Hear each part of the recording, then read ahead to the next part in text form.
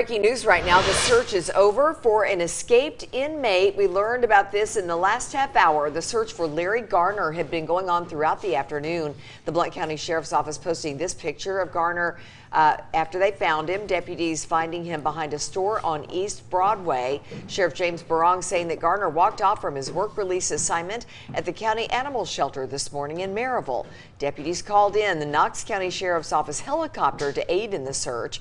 Garner had been serving time on a violation of probation for a drug charge. The sheriff says he now has a warrant on file for felony escape.